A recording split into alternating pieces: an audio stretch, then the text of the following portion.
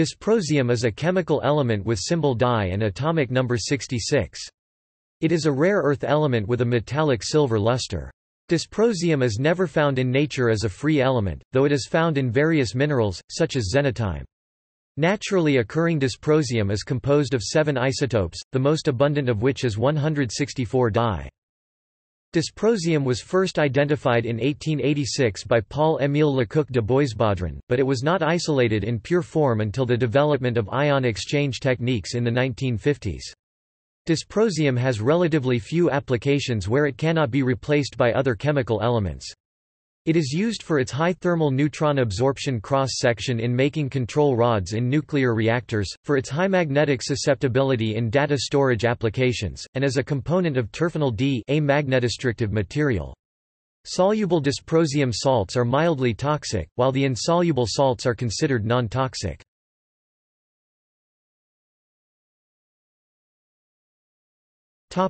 Characteristics.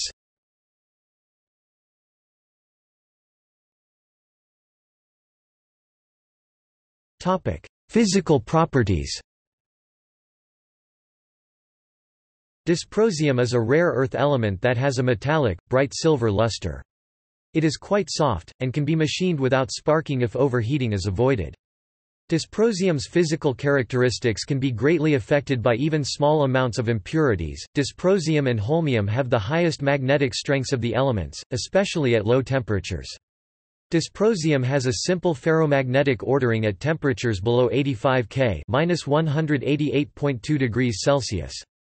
Above 85 K (-188.2 degrees Celsius), it turns into a helical antiferromagnetic state in which all of the atomic moments in a particular basal plane layer are parallel, and oriented at a fixed angle to the moments of adjacent layers. This unusual antiferromagnetism transforms into a disordered paramagnetic state at 179 K (-94 degrees Celsius).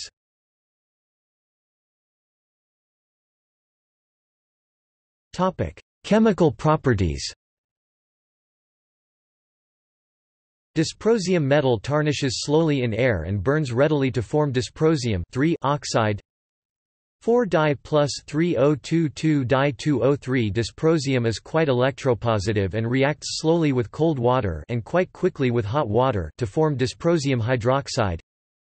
2-di S plus 6H2O L 2-di O3 Aq plus 3H2 G. Dysprosium metal vigorously reacts with all the halogens at above 200 degrees Celsius. 2-di S plus 3F2 G 2DYF3 S green. 2-di S plus 3Cl2 G 2DYCl3 S white. 2-di South plus 3 bridge 2 G 2DYBr3 S white. 2-di S plus 3I2 G 2DYI3 S green. Dysprosium dissolves readily in dilute sulfuric acid to form solutions containing the yellow dye ions, which exist as a di OH2 3+ complex. 2-di S plus 3H2SO4 Aq 2-di 3+ Aq plus 3SO2-4 Aq plus 3H2 G. The resulting compound, dysprosium sulfate, is noticeably paramagnetic.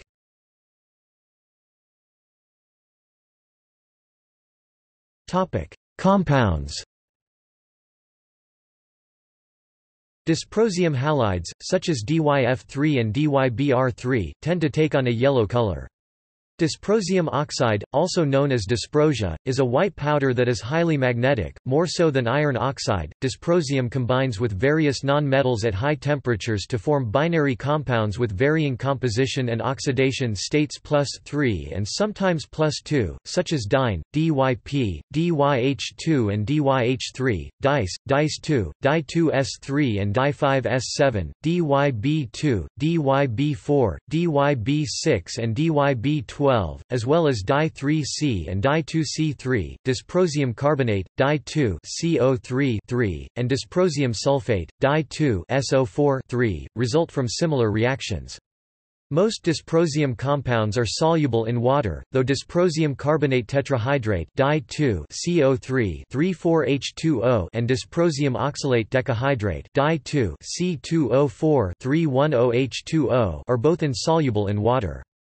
Two of the most abundant dysprosium carbonates, tengarite di(2) CO3 3,2-3H2O and kazooite dico3O, are known to form via a poorly ordered amorphous precursor phase with a formula of di2 CO3 3,4H2O. This amorphous precursor consists of highly hydrated spherical nanoparticles of 10 to 20 nanometers diameter that are exceptionally stable under dry treatment at ambient and high temperatures.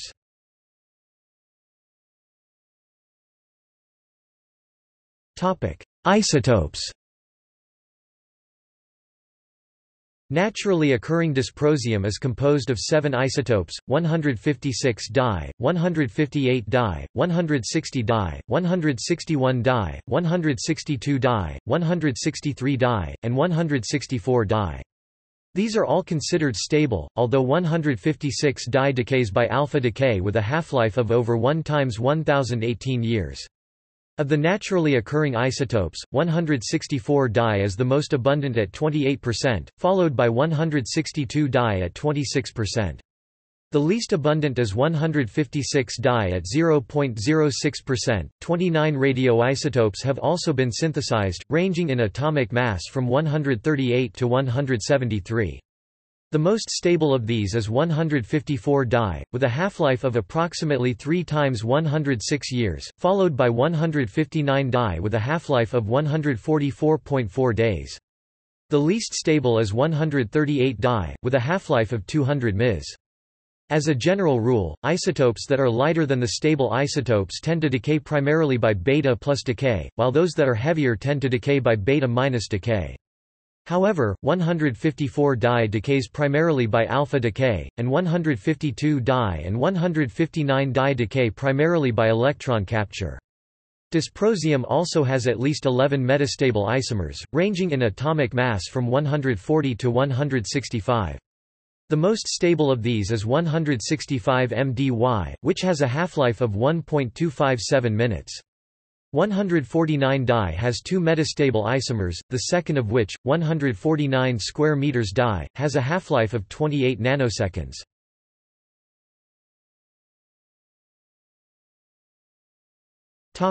History. In 1878, erbium ores were found to contain the oxides of holmium and thulium. French chemist Paul-Émile Lecoq de Boisbaudran, while working with holmium oxide, separated dysprosium oxide from it in Paris in 1886. His procedure for isolating the dysprosium involved dissolving dysprosium oxide in acid, then adding ammonia to precipitate the hydroxide. He was only able to isolate dysprosium from its oxide after more than 30 attempts at his procedure. On succeeding, he named the element dysprosium from the Greek dysprositos meaning, hard to get. The element was not isolated in relatively pure form until after the development of ion exchange techniques by Frank Spedding at Iowa State University in the early 1950s.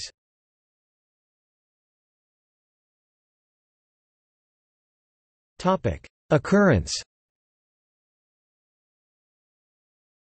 While dysprosium is never encountered as a free element, it is found in many minerals, including xenotime, fergusonite, gadolinite, euxenite, polycrase, blomstrandine, monazite and bastnasite, often with erbium and holmium or other rare earth elements. No dysprosium-dominant mineral, that is, with dysprosium prevailing over other rare earths in the composition, has yet been found. In the high yttrium version of these, dysprosium happens to be the most abundant of the heavy lanthanides, comprising up to 7 to 8% of the concentrate as compared to about 65% for yttrium. The concentration of Di in the Earth's crust is about 5.2 mg per kilogram and in seawater 0.9 nanograms per liter.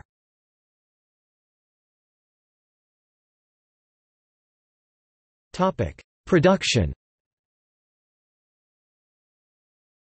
Dysprosium is obtained primarily from monazite sand, a mixture of various phosphates. The metal is obtained as a byproduct in the commercial extraction of yttrium. In isolating dysprosium, most of the unwanted metals can be removed magnetically or by a flotation process. Dysprosium can then be separated from other rare earth metals by an ion exchange displacement process. The resulting dysprosium ions can then react with either fluorine or chlorine to form dysprosium fluoride, DYF3, or dysprosium chloride, DYCl3.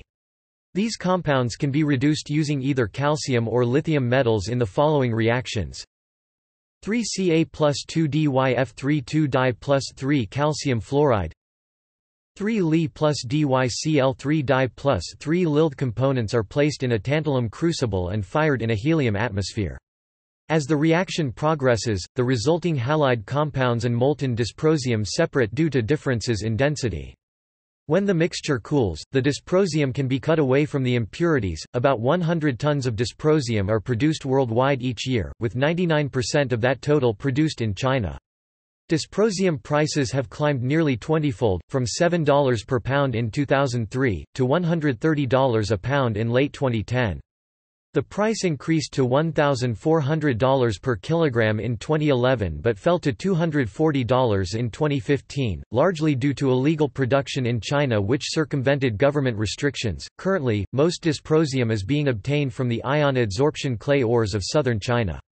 As of November 2018, the Browns Range Project pilot plant, 160 km southeast of Halls Creek, Western Australia is producing 50 tons, 49 long tons per annum, according to the United States Department of Energy. The wide range of its current and projected uses, together with the lack of any immediately suitable replacement, makes dysprosium the single most critical element for emerging clean energy technologies. Even their most conservative projections predict a shortfall of dysprosium before 2015. As of late 2015, there is a nascent rare earth including dysprosium extraction industry in Australia.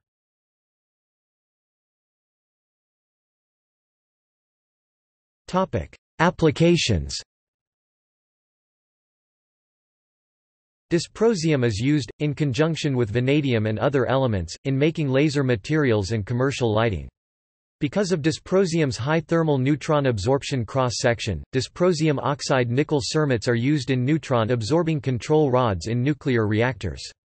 Dysprosium-cadmium chalcogenides are sources of infrared radiation, which is useful for studying chemical reactions. Because dysprosium and its compounds are highly susceptible to magnetization, they are employed in various data storage applications, such as in hard disks. Dysprosium is increasingly in demand for the permanent magnets used in electric car motors and wind turbine generators. Neodymium iron boron magnets can have up to 6% of the neodymium substituted by dysprosium to raise the coercivity for demanding applications, such as drive motors for electric vehicles and generators for wind turbines. This substitution would require up to 100 grams of dysprosium per electric car produced. Based on Toyota's projected 2 million units per year, the use of dysprosium in applications such as this would quickly exhaust its available supply. The dysprosium substitution may also be useful in other applications because it improves the corrosion resistance of the magnets. Dysprosium is one of the components of terphenyl D, along with iron and terbium.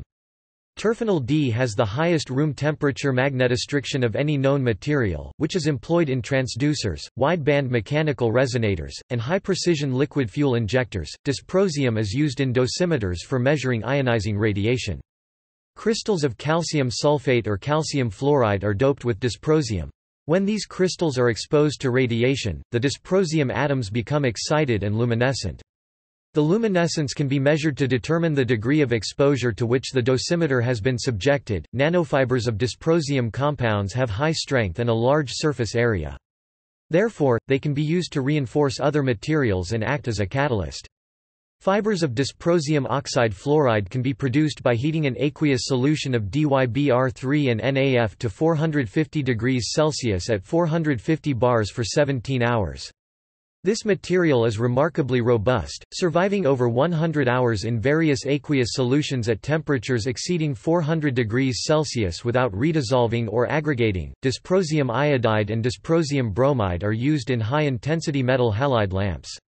These compounds dissociate near the hot center of the lamp, releasing isolated dysprosium atoms. The latter re-emit light in the green and red part of the spectrum, thereby effectively producing bright light. Several paramagnetic crystal salts of dysprosium, dysprosium gallium garnet (DGG), dysprosium aluminum garnet (DAG), dysprosium iron garnet (DYIG) are used in adiabatic demagnetization refrigerators. The trivalent dysprosium ion (Di3+) has been studied due its downshifting luminescence properties. Dye-doped yttrium aluminium garnet (YAG, dye) excited in the ultraviolet region of the electromagnetic spectrum results in the emission of photons of longer wavelength in the visible region.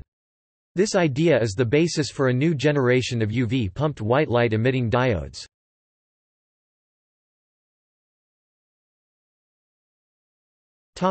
Precautions.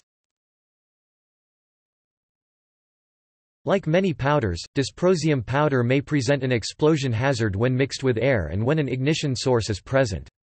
Thin foils of the substance can also be ignited by sparks or by static electricity. Dysprosium fires cannot be put out by water. It can react with water to produce flammable hydrogen gas. Dysprosium chloride fires, however, can be extinguished with water, while dysprosium fluoride and dysprosium oxide are non-flammable.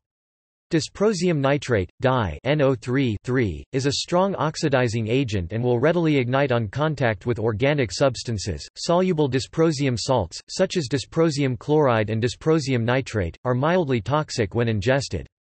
Based on the toxicity of dysprosium chloride to mice, it is estimated that the ingestion of 500 grams or more could be fatal to a human. The insoluble salts, however, are non-toxic.